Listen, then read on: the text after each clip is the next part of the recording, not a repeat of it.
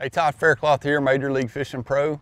I'm going to share a tip with you today about toothpaste, and I'm not talking about brushing your teeth here. I'm talking about cleaning up your baits. I carry a tube of this with me in my boat, you know, when I'm on the road, and we're always going to get at some point in our boats or in our boxes some type of moisture condensation over the course of the year. Your baits are going to get a little bit of rust on them. Your spinnerbait blades might get tarnished and not be shiny and bright like they were when they come out of the package.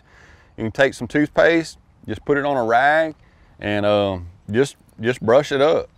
Works really good at cleaning your baits and spinnerbait blades. So always keep a tube of toothpaste in your tackle box.